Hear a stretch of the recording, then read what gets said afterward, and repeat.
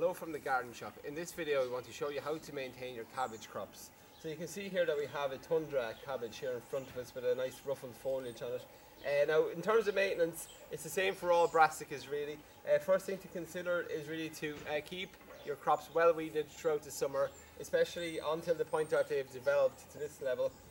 Watering then is very important over the summer months, keeping the crops moist at all times. And what you can see then is we have a frame over our brassicas here, which allows us to put a netting. A netting is very important for brassicas to keep caterpillar or butterflies off, and then hence prevent caterpillars. Other pests to protect against then would be slugs.